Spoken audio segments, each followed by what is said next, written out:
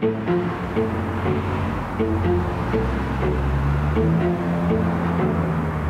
what's your superpower? It's a question used as a conversation starter, or one they surprise you with at a job interview. It's a good thing I don't have any interviews planned because my superpower's pretty weird. I can kill things with my pee. This summer I discovered that my urine eliminates anthills. You really need to ask, how'd you think I discovered it? Now, out in the country where nobody's watching, this kind of lawn care is pretty simple. Back in the city, though, it requires a certain degree of stealth.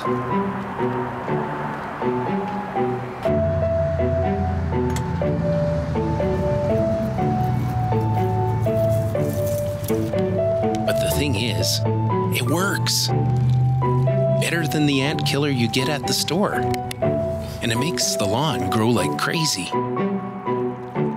It's been this way since I got out of the hospital. It must have something to do with the medication I'm on. So today, I want to take a look at my medication list, what it all is, and why they make us take this stuff.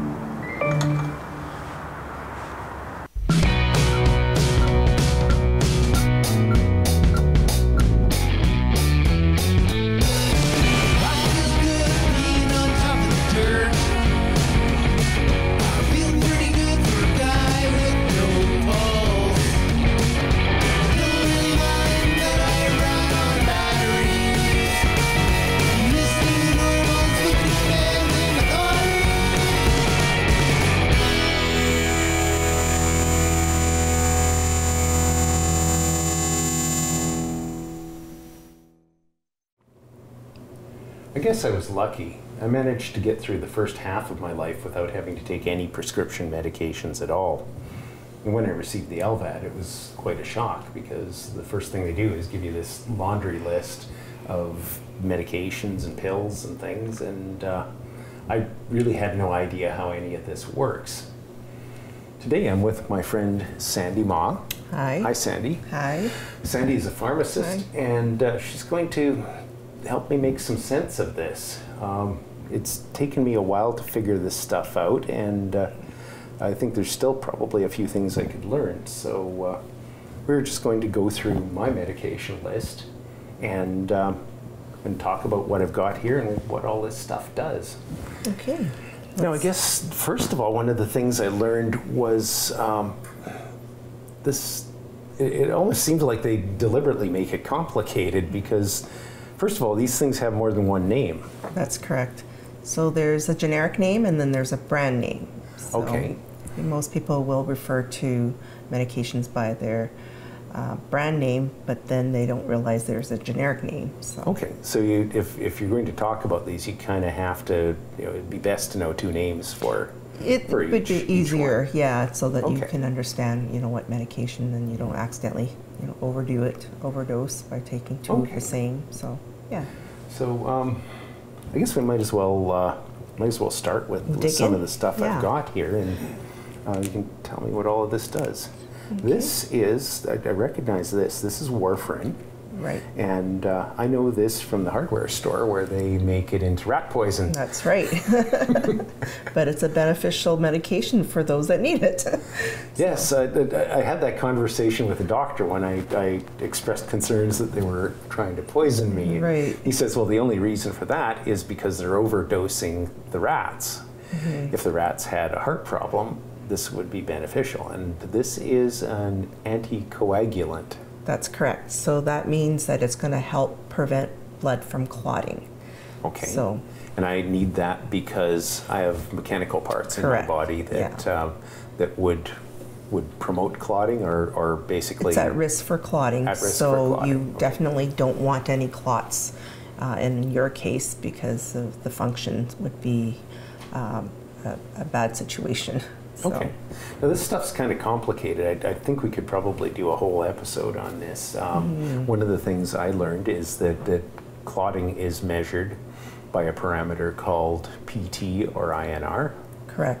So PT is prothrombin time, That's just the time that it takes for your blood to clot, and it's measured by the INR, which is the International Racial Normalized Ratio. Okay. So, yeah, so you want to Okay. be within certain levels there. Yeah, and I've learned that a normal person has an INR around 1, give or take, 0.8, 0.9, 1, 1.1. And they've told me they want me in a therapeutic range, that was a new term too, of 2 to 3. Right. So they're always tinkering with the dose of this stuff to keep me in that range.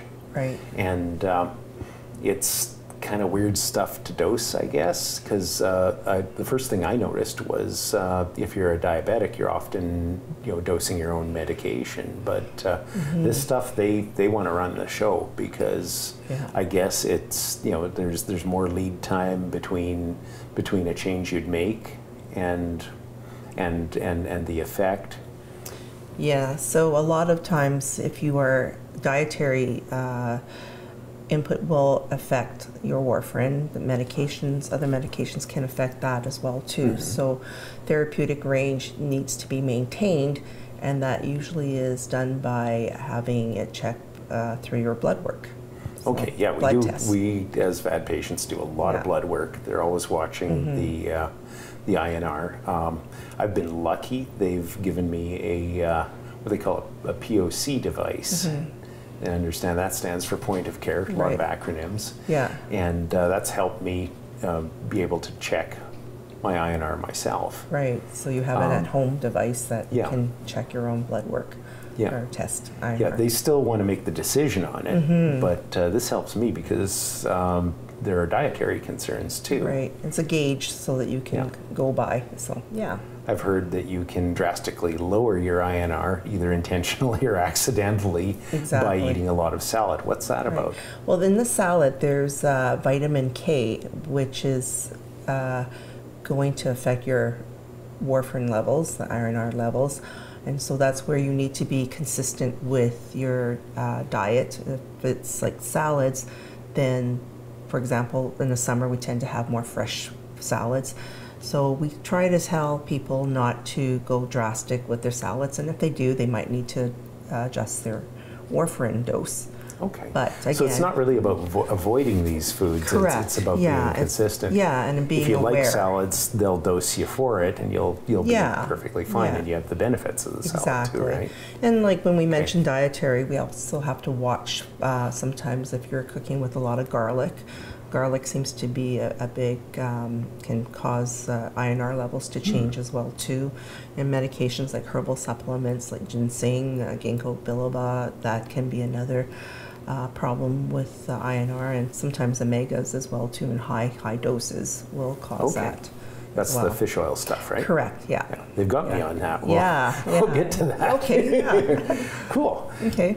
So any other side effects from warfarin, aside from killing you if you're a mouse? Well, yeah.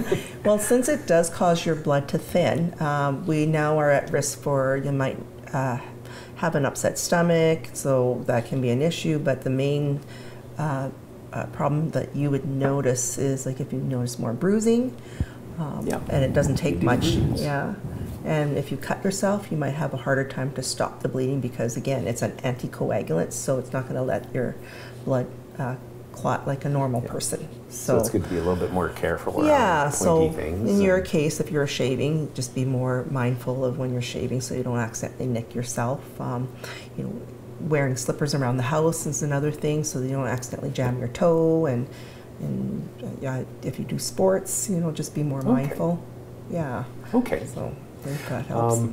And the other thing they had mentioned was to watch for GI bleeds. Yes. So if you are how do I do that? Well, if you are having vomiting issues and upset stomach, then kind of watch to see that you're not throwing up coffee ground-like substance there, because that tends to show. So that's what blood looks like. Yeah, when it looks comes up. Okay. Yeah, like a coffee ground. So just be more aware of that, and so. Okay. Yeah, the bruising is another indication, the main one that you might want to say, okay, well, let's see why I'm bruising so much, and then do your blood work. So. Okay. Yeah. Sounds good. Okay. What else have they got me taking here? Yes, I know this one. This is ASA. That's aspirin. Right. That seems pretty straightforward. It's got another word here, enteric coated. Right. So, how is that different from regular aspirin? Enteric coated is a coating on the aspirin, so it helps protect your stomach. Okay. Because aspirin, again, is one of the medications that can be hard on the stomach. So Okay. if you have a sensitive stomach and if you are taking other medications that might bother the stomach, then you want to take an enteric coated to help. Even though it's enteric coated, you should still take it with some food just to help that much more protection against ulceration and GI bleeding. So, Okay. yeah. So this, I'm not taking this because I'm expected to just have a permanent headache. Right. This is, what are we doing with this med? In your case, you're taking it in conjunction with the warfarin to help. It's considered an antiplatelet, so Okay. our red blood cells don't stick together. So it creates a nice flow of the blood. Okay. So it's different from the warfarin in what it does, but it kind of accomplishes the same thing, it preventing helps a pump clot, basically. Yeah, because you want to have your blood flowing nicely. The anticoagulant, which is a warfarin, will prevent it from coagulating. Any side effects we need to know about that one? Aspirin, again, can be hard on the stomach, so you have to make sure you watch for any upset stomach. You may want to take with food as well, too. If you are taking excessive doses, sometimes you might notice a side effect like ringing in the ears as well, too. So I don't know what your dose is here. It seems I'm to taking be 324 milligrams a day, Okay. so 4 of those 81s. So that's equivalent to a regular. That's a regular dose aspirin, right? Yeah. Yeah. So that's within reason there. Okay. So, but yeah, the hard What on the causes stomach. the ears ringing? It's a side effect called tinnitus of Okay. that. So Okay. yeah, but that's So that's usually not seen with actually high a doses. brain bleed or something No, like that. no, That's no, that's it's just a. a side effect that It's they've not noticed for not some. as serious as Yeah. something like that, because they warn you about every GI bleeds, brain Yeah, bleeds. yeah. We And I wear a mean- lot of helmets because of these two meds too. Right. If we're doing sports. Yeah, right? and I mean, with our discussion here, it's just there's a lot of other side effects that you might come across, but the more common one is likely what we'll discuss as well too. So Okay. yeah, Makes sense. So, this, continuing with the A's, what makes this stuff go? this is atorvastatin. Atorvastatin. And brand name is Okay. Lipitor. Okay. That- I've heard of that. That's yeah. that's the cholesterol med, right? Correct. So that's in the class of statins, and so Okay. there's many types of statins. You are on one of the statins that will help lower the bad cholesterol, which is LDL. Okay. So that, along with dietaries, for people that have high cholesterol, they will likely need a statin based on your blood levels that get taken as well. Okay. Heart patients will basically be on it as a secondary prevention Okay. because they're at risk. So you'd mentioned this is a statin. That's the other thing I learned. These medications are grouped into families of meds that kind of do the same thing, but they're different pills. Right. And I see a lot of these end in the same name. Like for example, this is atorvastatin. And you're referring to statins as a family. Correct. Yeah. So what other kind of meds would we run into that are statins? Yeah, there's a handful. The other ones are rosuvastatin, brand name would be Crestor. There's simvastatin, brand name would be Zocor. There's pravastatin, brand name would be Pravachol. So those are just a few of them in that same Okay. class of medications. Why do they have several things that do the same job?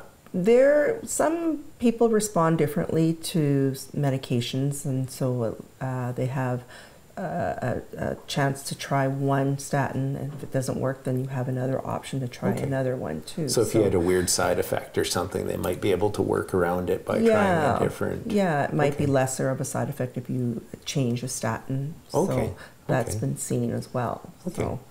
So what kind of side effects do you run into with this stuff? Most people will have some muscle aches with the statin when they start it. Some doctors will say, well, just kind of take it for a few more weeks or months to see if that eases, but definitely if it gets any worse, you want to, address that, and the doctor will probably change it. You will always have blood work as well too drawn to make sure you're within the therapeutic levels of the statin as well. Okay. You do want to you want to make sure you don't have any of the rare side effects, which is one big one is again on the muscle there, and it's called rhabdomyolysis or losis. That is going to be destruction of your muscles there. So that's something that you don't want to that sounds bad. leave. Yeah, it's rare, but again, it has happened. So it's just being aware that that can be. So that's why if you have a sign of muscle achiness, again, talk to your pharmacist, talk to your doctor, and then make sure that it's nothing more severe. Okay. Because it works in our liver, that's what helps decrease the amount of cholesterol production. We want to make sure the liver is functioning well. Again, yes, they seem, all of a sudden, they seem very interested in my liver. I guess that's all part of being on a statin. Right. You want to make sure your liver's, the enzymes are within range, that it's metabolizing the medication. One indication that may happen is if you have jaundice. And so, again, that would be yellowing of your face, your skin, your eyes. And so you want to address that as well, too. Okay. Yeah. Okay. It doesn't affect your onions. No. Okay. What else we got? Carvedilol. These are alols. Right. So what's this stuff? That is in the class of beta blockers. So that's going to help regulate your heart rate, heartbeats. So that is also used as a blood pressure lowering medication as well too. So so again, in that class of medications, there's a handful that sound the same. The ending sounds the same as well too. So those would be like metoprolol. Lopressor is a brand name. There is bisoprolol, which is Monocor, and labetalol, Trandate. So they all will have similar side effects as well too. So yeah.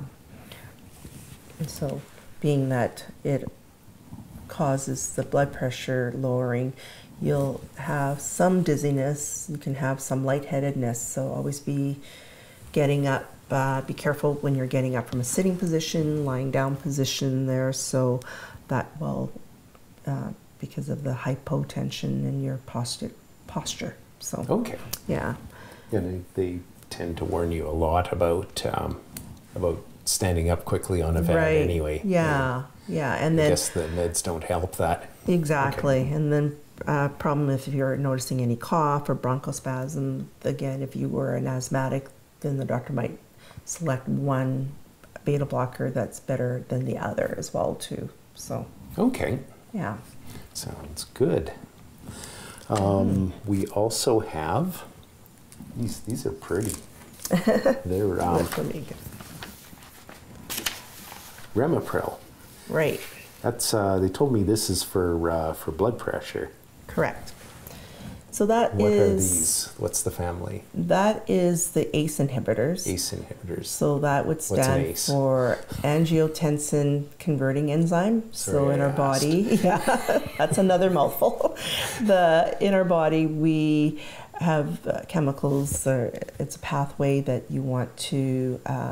In this case, it's an inhibitor, so it helps prevent a cascade of events. So it helps to lower your blood pressure. Okay. So. Yeah. And again, in that class, there's a handful of medications, again, similar actions. One would be perindopril, which is Coversil. The other one would be lisinopril, which is Zestril, and Elapril, which is Vasotec. Okay. So Again, with blood pressure medications, you just have to be aware that getting up from a sitting position, standing up position, to be careful. And if you have So pretty much everything makes you fall down. Exactly. So I know it sounds like it's, you just got to be very careful. You do. And with the blood thinners, I mean, you really got to watch your noggin, because the first little while dealing with all of this, you forget, and you stand up and just sit down quickly, everything recovers, try it slower, and it's okay again. So it becomes your new normal, because you have to be more aware of Honestly, I don't even notice it now, because it's just, you just don't try that. Yeah, some of the other side effects people have noticed from that too is a cough that they can get. It can be annoying, a dry cough. Okay. So people don't think of it being related to the medication, because often it won't be right away. So it won't affect how it works on your blood pressure. And many times it actually does a really good job, but there's that annoying cough that someone might say, I've had enough of this cough, and it's not a cold, it's something else, and then they'll realize they may need to change that medication. Okay. And that usually helps. So that's a good one to keep in mind in case your practitioners don't happen to catch that one. Yeah, I mean, that's something that with being on a cocktail of medications, it's really, you have to kind of narrow it down, some of the side effects, but that one seems to be more prevalent with the ACE inhibitors, the cough. Okay. So, yeah. This is sildenafil, and that goes, I know that one, I know that goes by the trade name Viagra. Right. And that's usually used for something different. Right. So why? So this particular class, what's it do for me? In your case, it will help for pulmonary hypertension. Okay. So it acts on the smooth muscle. So yes, it's Viagra, and it is used for erectile dysfunction. However, with this medication, it helps to lower the blood pressure, or the pulmonary pressure, as it acts on the smooth muscle. Okay. So it increases the blood flow, and then that way it helps to reduce that. Okay. Yeah. So it's really just another heart medication. Yeah, again, with discovery of medication, sometimes a side effect can be discovered that it's actually a benefit for another problem. So yes, and that was my understanding of this stuff. It was originally developed as a heart medication, and then they discovered that it gives you boners. So, it took off from there. So basically, if you can take any med and grow hair with it, or or give you an erection, you're basically you've got a lot more marketable medication, I guess. So it's one of these off-label uses that you're using it for. Yeah. So this is an expensive heart med. It is. It's probably for that reason. Yeah. So that one there will come with some side effects. Yeah, I don't know if you've noticed any headache or flushing of the face, any problems with nasal congestion as well too. That can be an issue. Okay. And again, for some people, if they're on certain medications, it can interact with that. And I remember from first aid that there are some incompatibilities with other heart medications. Mm-hmm. Yeah. And I don't think you have to worry about it too much when it's your VAD team figuring this all out. Exactly, and they'll do things that would normally show up as a no-no because they know what they're doing with it. But I remember from first aid that it had some incompatibilities with other heart meds. Yeah, and that's key. Always discuss your medications with your team, first and foremost, before making any big decisions there. So is that part of a family as well? Other ones in that family is, you may have heard of it, is the Cialis, which is a brand name, and that's tadalafil. There's also Levitra, the brand name, and that's vardenafil. So again, sometimes people will be given a prescription because they gravitate to a more well-known name. But Okay. in your case, it's specifically this particular one Okay. for your reasons. Okay. Yeah. And I remember that being a PDE inhibitor. You remember what that it's is? well, that actually is PD E-5, so it's specific to that class. Okay. So that is phosphodiesterase inhibitor. So that promotes the blood vessel dilation and smooth muscle relaxation. So and then in turn it works on your heart. I'd love to do a show where we actually get into what these things do and their mechanism through which they work. Because I mean the names, you know, the names of these families just beg questions. And we could spend a lot more time than we have on that. Sometimes it's we should do that. A lot. So the next one I've got here is spironolactone. Right. So that's spironolactone. That's a water pill, they told me. Right. The brand name for that is aldactone. So this particular water pill is what we call a potassium sparing, which means that when we use a diuretic, we get rid of excess sodium and potassium. In your case, this particular one doesn't, you want to maintain your potassium levels and not excrete excess amounts. Yes, because when I was first discharged from the hospital, they had me on a second diuretic, Lasix. Right. Yeah. And that one was not potassium sparing. Correct. So they had me on potassium supplements for that. Right. And I understand that's a much stronger diuretic. That one works directly in our kidneys there, so that's going to excrete anything that goes through the kidneys by getting your sodium and your potassium excretion. Okay. Anything else we should know about these? So with these ones here, because it is a water pill, it's meant to do make you go to the bathroom. So you want to make sure you take it in the morning. Pro tip. Don't take this when you're trying to sleep. Exactly, because kind of leave yourself a couple of hours so that you don't have to be waking up in the middle of the night or just being aware of that. That just helps. So again, it can cause our blood pressure to lower a bit as well too. So being mindful of getting up slowly again, and not too drastic moves there. You might also want to just be aware sometimes some diuretics will cause sun sensitivities as well too. So a few of the other diuretics, they're not potassium sparing. What would that manifest as? Would it be like sunburn or just a rash? Or? It could be rash, it could be sunburn. So I mean, as it is, we're supposed to be wearing sunscreen as it is. So but if you're not one to wear sunscreen and you wonder why you're all of a sudden you're in the sun for less time than you are normally and you have this sunburn or sun rash, then you might want to look at, that might be the reason. So, makes sense. Yes. So, we can go right to this stuff, which this is a nutritional supplement. This is something that you need sun to produce. Right. So that's the irony of it. You need sun to produce that. So and we try to stay out of the sun. Right. Yeah. So we as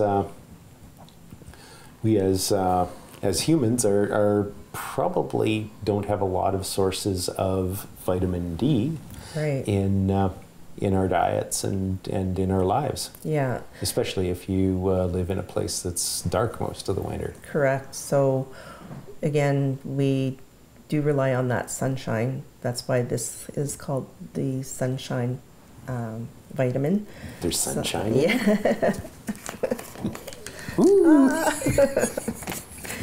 So you are taking 1,000 international units. So that's within range.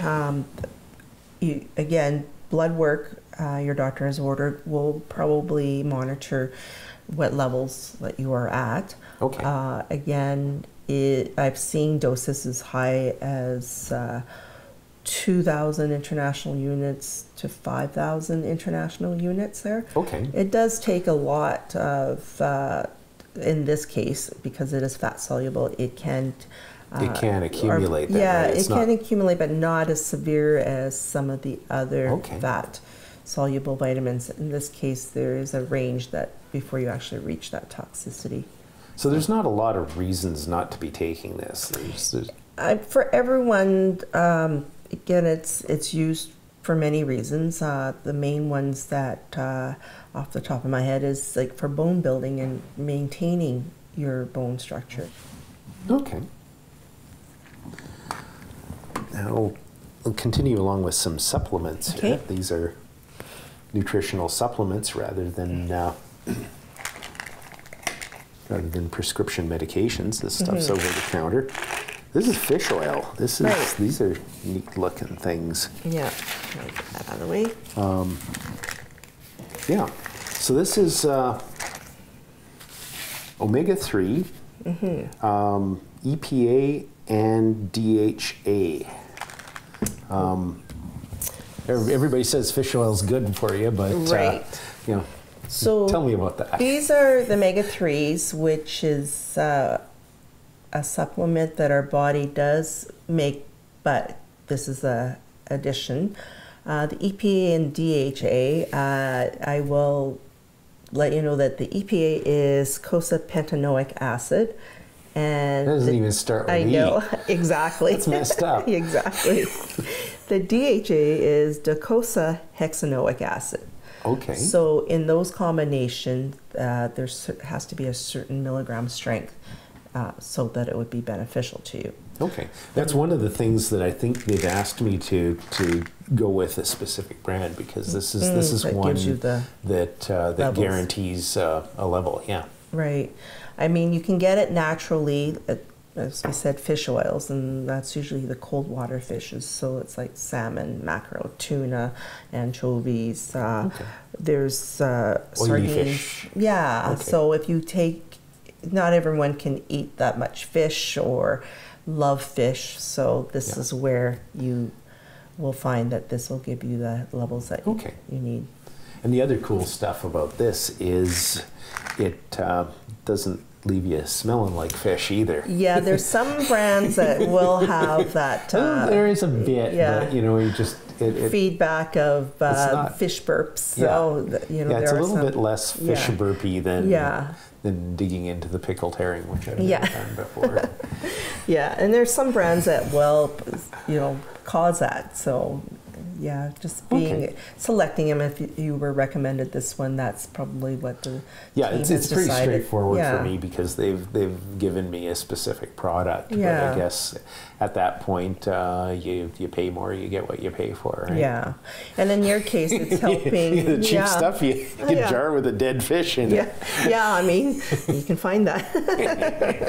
But that just helps for decreasing cell inflammation.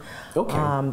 It helps to decrease cholesterol as well too, and maybe effects on cardiovascular disease as well too. Okay. I would. Yeah, they had when they added this to my my medications a couple of years in, and I was kind of asking about it, and they were saying, well, there is actually some research with that led to, you know, they had some really good outcomes with. Right, yeah. You know, with heart patients. Exactly. Again, with omega-3s, they're found in different food sources as well too. So again, if you are needing more of it, you're better off taking it in a supplement. That was the other advice: eat fish at least once a week. If you like fish at all, the skin it's of a the good fish thing. there. So that's where it has high sources of that. So with taking supplements, sometimes people will find that it might bother their stomach as well too. Okay. And I would always say to take it within the recommended dose. Don't take more than what you're told, because again, with the combination of warfarin, because it's over the counter and it's a nutritional supplement. Exactly. So you want to be careful. More is better, right? Yeah, exactly. Yeah. So you just don't want to, put yourself at risk for any other complications. Yeah. So side effects, interactions, stuff like that. One that I can foresee, because you're on the warfarin, again, if you were taking it the recommended dose, it would be fine. Yeah. But if you're taking it higher doses, that this could cause increase the effect of the warfarin. Yeah, because it itself, it can promote less clotting as well too. So, Okay. yeah, so you want to. Well, of course, because you're oily inside. Yeah, slippery. It's So- oil for the pump. Yeah. All right. And another nutritional supplement, magnesium. Tell me about So magnesium. magnesium has probably been in the spotlight in the last few years. It has, again, our bodies will use it for cellular function as well. I've seen people taking it if they have like cramps, body cramping. In your case, it was a reason that you were given to. Do you know why they told you to start taking the magnesium? Yeah, that was the thing. There wasn't a lot of explanation at first, and the other thing is there's so much going on. They're teaching you about the VAD and everything that sometimes you miss that. Right. I started asking the team later, and one of the things that that they had said was there's just not as much magnesium in natural sources of food as there used to be, because modern food production methods have depleted the soil to some degree, and and foods that may have been considered magnesium rich at one point, not so much now. Okay. So they're just kind of saying, I know they test for it. So. Yeah, they will test for it's in therapeutic levels as well too. So, I mean, they told me that that in Europe and North America, there's some studies that had said that 50% of people were magnesium deficient. deficient, yeah. So again, I guess it's one of those. There's no real downside to doing. Yeah, I mean, again, with moderation is the key. The one thing with magnesium is it can cause GI upset as well too. Okay.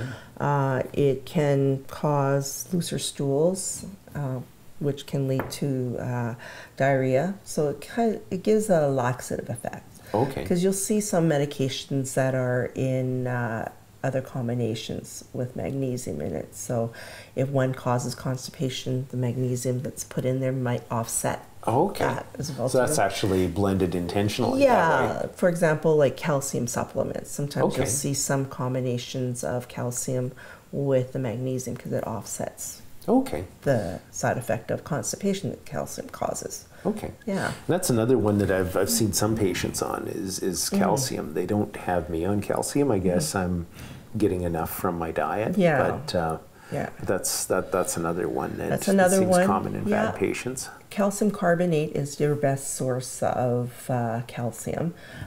That particular calcium can be a little harder on the stomach and can cause the constipation. So there's different types of calcium, like calcium citrate, and there's combination of calciums that are easier in the stomach, but then you would have to take more of a dose throughout the day and take it with food just to Okay. offset the stomach irritation. And then you'll see the combinations, as I mentioned earlier, with the magnesium to offset the side effect. Okay. So, Okay. yeah. So again, usually an over-the-counter thing. But reasonably safe. Yeah, and again, because you are subjected to blood work regular basis that your doctor orders, they'll probably order a panel of your electrolytes and minerals just to see how you are. Okay. Yeah. So. Now the other one I was on for a while was potassium, and that was when they had me on the Lasix. So the way I understand, you take the Lasix and you are probably supplementing potassium. And that one was actually, it's a supplement, but it was a prescription. So I guess that was a pretty wicked pill. I know. The one that you were And you given. don't mess around with No. the take on an empty stomach. Yeah, thing. yeah, and that that was point. prescriptions dosing, so that you can't find over the counter. I mean, you can find some lower dose potassium, but that's not the same dose as what you were given. And that's what was required because you were probably on a higher dose of the furosemide, which is the Lasix as well. Yeah. So, and true, that can be quite hard on the stomach. So, and you found out easily. Yeah, yeah. So, I've got a pretty tough stomach. Yeah. It was, empty stomach, whatever. yeah, yeah, Wish I hadn't done that. yeah. And you really don't want to mess with that too, because No. that could actually cause Yeah. some severe. Yeah, and so you were probably, the doctors would probably prescribe something else to help with your stomach to protect it even further as well. So Yeah, and that's exactly what happened. Oh, okay. They, when I was on the Lasix, I was on the potassium, and when I was on the potassium, I was on a tummy med, and that Okay. was it was a PPI, proton pump inhibitor, correct. and that was pantoprazole. So Am I getting that right? yeah, pantoprazole Pantoprazole. is the generic name. Yeah, I spent a couple of years calling that pantoprazole, and Yeah. I am wrong. Well, Wrong we would syllable. understand it. So the pantoprazole comes in two formats: pantoprazole sodium, pantoprazole magnesium. So Okay. the brand name is Pantaloc for the pantoprazole sodium, and Okay. Tecta for the pantoprazole magnesium. Yeah, and that was the one that I was on. Being that it's a small amount of the salt that's attached to the actual pantoprazole. If you are on a sodium restricted diet, they may choose the magnesium Yeah. salt instead. Okay, that makes Yeah, sense, because so- I mean they always worry about that a little bit with heart Yeah. patients. So. So any Okay, decrease that is makes helpful. sense. So that basically protects the stomach, right? Right. So it helps so that your stomach isn't going to pump out more acids, because Okay. that can also be used for indigestion or heartburn, higher levels of acid that causes a heartburn. So it's other ones in that class. Again, there's several in the same family Okay. that does the same thing. So basically, it does the decrease in acid your stomach makes.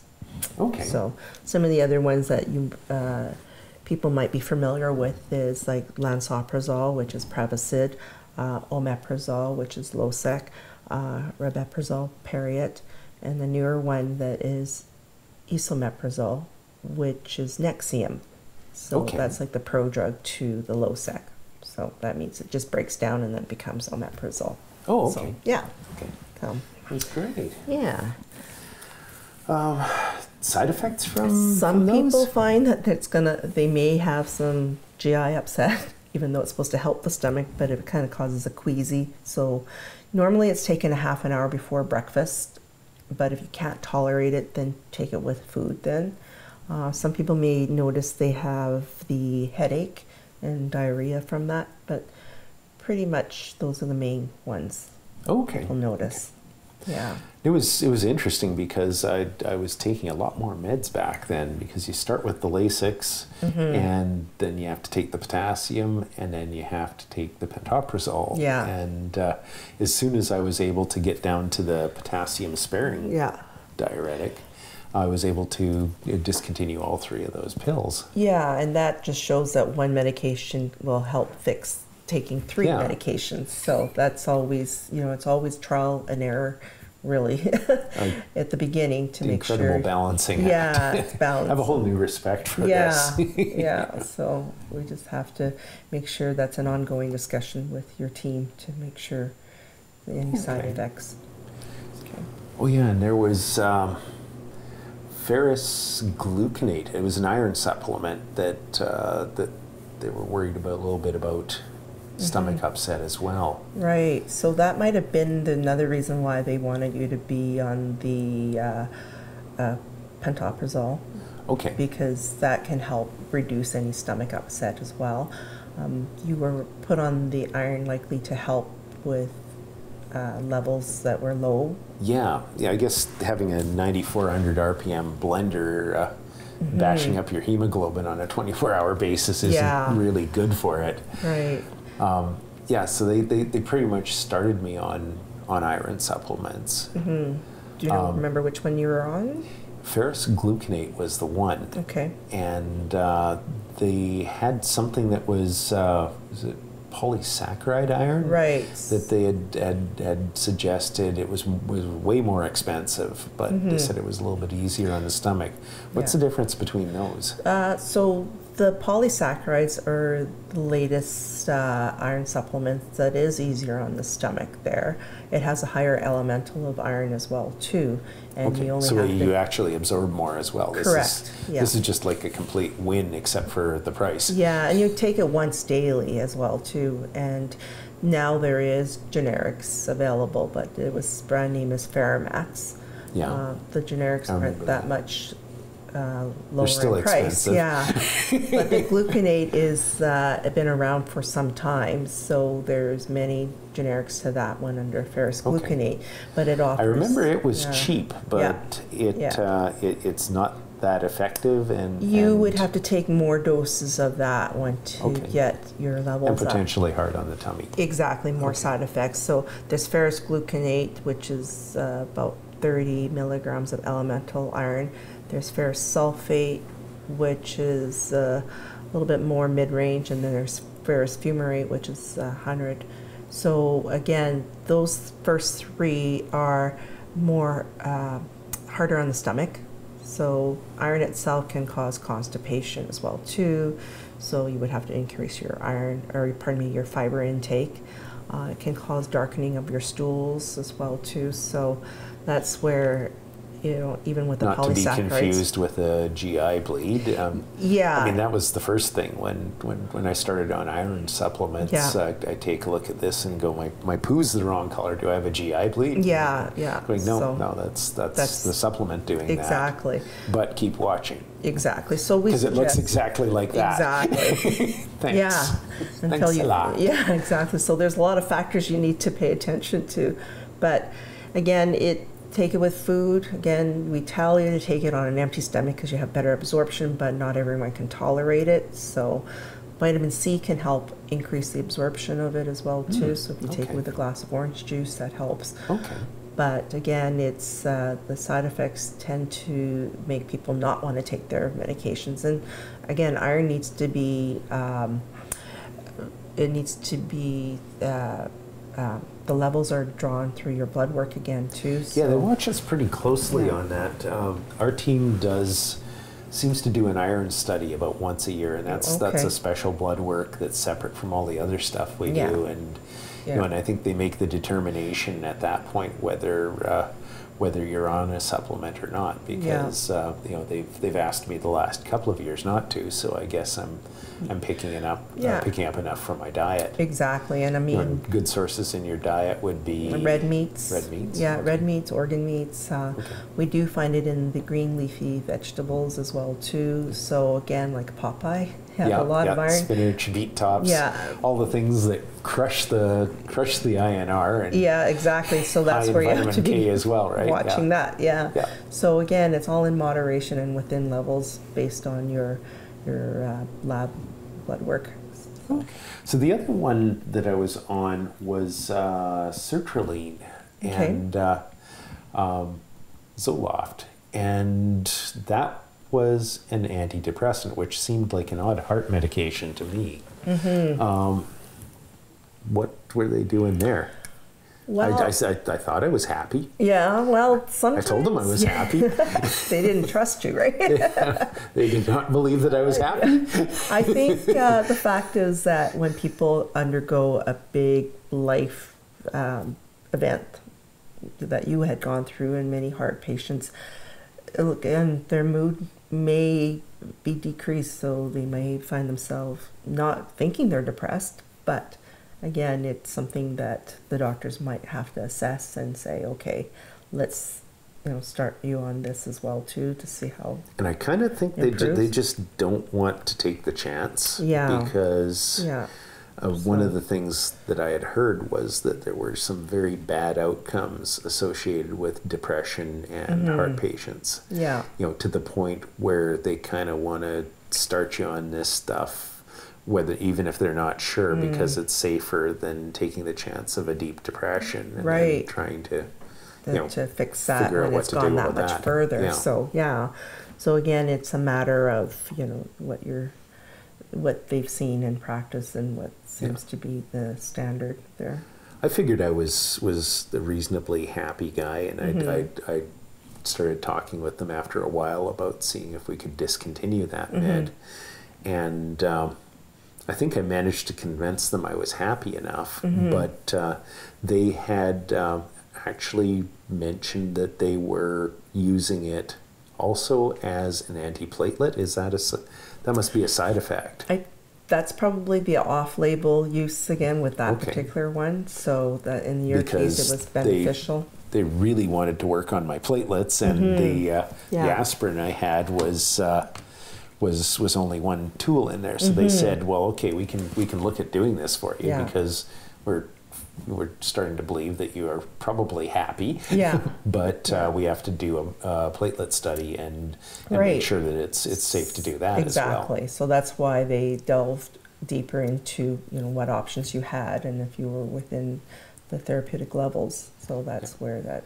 And then even at that point, they ended up slowly weaning me off it. Because I guess you can't just go cold turkey on. Correct, because it acts on our central nervous system, so you don't want to just start it and then be on it at a certain level. What would that do? Well, you might, if you stopped it right away, you would probably have like flu-like symptoms, upset stomach, and kind of similar to the same side effects you may have experienced when you first started it. So again, that you would know, and some people become more irritable as well too. So it's your body slowly coming off of the medication, clearing it out. So the only problem I really had with it was it gave me incredible dry mouth. That's one of the side effects. That was making me sad. Yeah. Oh dear. I'd wake up with this horrible dry mouth, and I'd actually lose sleep, and I was kind of going, I think this crap's actually making me sadder. Making you sadder, yeah. No, you don't want that. So that's a thing. That can be a thing. That can be a side effect. The main common ones people have is like nausea again. So we say take it with food. It can cause sleepiness as well too. So, but on the same breath, it can actually cause people to have insomnia as well. So I guess it depends on you and how the effects work on you there. Okay. Yeah. And what drug family is that? That is what we call SSRI. Okay. So it is the serotonin, selective serotonin reuptake inhibitor. Again, I want to know. I want to know how that works sometimes. Again, it's chemicals in our body and our brain that if you inhibit this pathway that we normally have, then the serotonin which is needed is now increased. So then you feel happier. And that makes you mood happy. Elevating, for lack of a better way of describing it, And there's other classes as well too of antidepressants. So, what kind of things might we run into in that? Oh well, in the SSRIs, there's the S-citalopram, which is Cipralex, citalopram, which is Celexa, paroxetine, which is Paxil. That's one type, and then there's other ones called SNRI, which is serotonin norepinephrine reuptake. So norepinephrine is another chemical that our brain has, again, that acts to help us mood elevate, and depression. And then there's other ones as well too. Again, that's another topic that can have an episode on itself. Yes, I think we might have to do this. Yeah. For other drug groups, I guess the only other thing that comes to mind for VAD patients is some of us are on antibiotics. So we have the driveline, which is a huge infection risk. Right. I've been very lucky with avoiding driveline infections. Not everybody's that lucky, and there'll be patients that are managing a driveline infection or trying to get rid of it. They'll be taking antibiotics. Some, I understand, may be taking it as a preventative measure. Right. The one thing that I've ran into is now when I go to the dentist, they want me to take or antibiotics before I go to the dentist. I'll take a single giant dose of amoxicillin. Right. So that would be pre-dosing before any procedure is done in your mouth, because our mouth has a host of bacteria that if they're in any dental work, even this dental cleaning, if you accidentally cut your gums, then infection can travel through the bloodstream, which goes through your heart. So you want to prevent what we call endocarditis and infection. Yeah. So the same bacteria that's in your mouth can actually harm the heart. Exactly. Okay. Your immune system is, a regular person will have enough of an immune system to fight off that bacteria, but then again, it's more of the at risk. So you want to be prevention. Okay. Minded. Because I know I've heard dentists talk about that. You know, it's good gum health is often a path to good heart health. Exactly. So I guess even if you a have normal less heart person, left that works like I do, they're just more careful than with the. Okay. Yeah, you just have to be mindful of good dental health to begin with, because again, it can lead to through the bloodstream and then it goes through the heart, and so we just have to be careful. Okay. Yeah. Well, I think we'll definitely have to see if we can get together again and get a little bit deeper into some of these, because again, you know, the family names of these meds just beg questions. Right. But I think that covers most of what I'm on. Yeah. I want to thank you very much, Sandy, for coming welcome. on the show and explaining this stuff. I've learned a few things here. I've learned a few things in our discussions before this, just chatting about doing this show. Yeah. And I mean, I'm 5 years in here, and there's still stuff to know. Yeah, so. And you seem to, you know, when you first had all these medications, it's overwhelming. So it tends to be the more you learn about your medications, the better it is for yourself. So you it is. There's a lot going on. Yeah, and actually, that's a good time to maybe mention this thing. Okay. Why don't you show? This is a dosette. Yeah. So that means it organizes the medication. This is the thing that keeps Larry from poisoning himself. So yeah, in this case, Larry's dosette is so that you can remove these individual days. It's a daily dose of medication that's morning, noon, evening, and bedtime. So it's a 7-day dosette because there's 7 compartments, and this is beneficial, especially if you are on a lot of medications. It helps to organize it so that you don't forget to take your medication. And if you do, you can act on it as soon as you remember. Or if you are on, you had mentioned to me in private about your warfarin dosing being altered every other day is different dosing. Yeah, that's I would completely mess that up. I alternate 11 and 12 milligrams. Right. So, you know, it's very easy when I lay this out a week ahead. Yeah. I can go, you know, there's 2 5s and a 1, 2 5s and a 2, 2 5s and a 1. Yeah. And there's no way I'd be able to keep track of what I was doing. It's hard enough to try and take a couple of medications on a daily basis, but when you have to alternate it, it becomes a little bit more complicated. So this is just one more tool to help. And so there's also blister packs that patients can have as well too. So they kind of do this all for you as long as your meds don't change too much. And some people are capable of doing their own dosettes, and in Larry's case, because he's on alternating warfarin, it's easier to maintain that. So, but so that is a helpful tool. Sounds good. Yeah. Well, thanks, Sandy. Thanks for coming on the show. You're welcome. And we'll get together soon and talk some more science here. I'd love to know how some of these things work. Yeah, it's a show in itself. So, thanks very much. You're welcome. Okay, take care.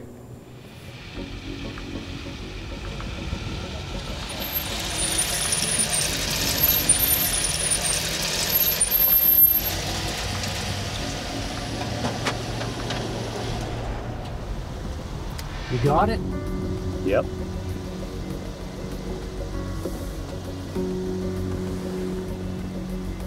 Yellow Death. Don't pour it on anything you don't want to kill. Thanks, man. It's just something I'm good at.